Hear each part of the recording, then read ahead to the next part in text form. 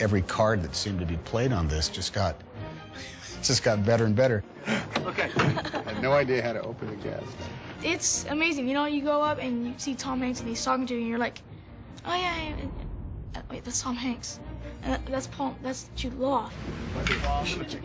It's just amazing. There's stuff going down. You're a good lad. He loves his dad dearly, and he wants to get close to him, but there's always that thing. His dad compliments his brother, looks at him, stares at him, but he doesn't say anything. One of the most interesting thematic strands of the film is the relationship between father and sons. Who's got a hug for a lonely old man? The head of the family, played by Paul Newman, is a kind of adoptive parent to him. Curiosity takes me to a big place.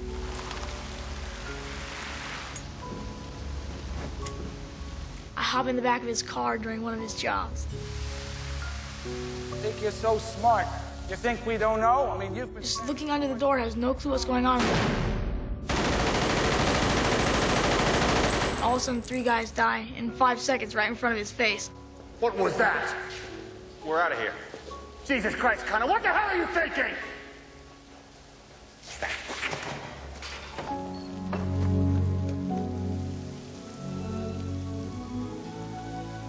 Jesus.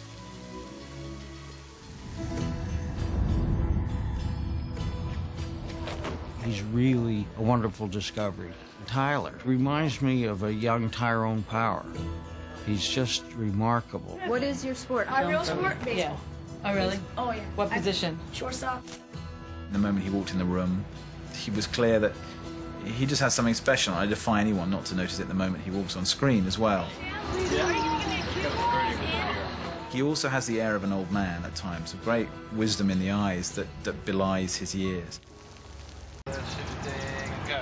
When you're adjusting, Sam will take you aside and really get you into the character, let you know what he needs out of you for this particular shot, different angles, what he needs to see. All around, he's just an awesome director. We should change to the other music, okay? Once Tyler...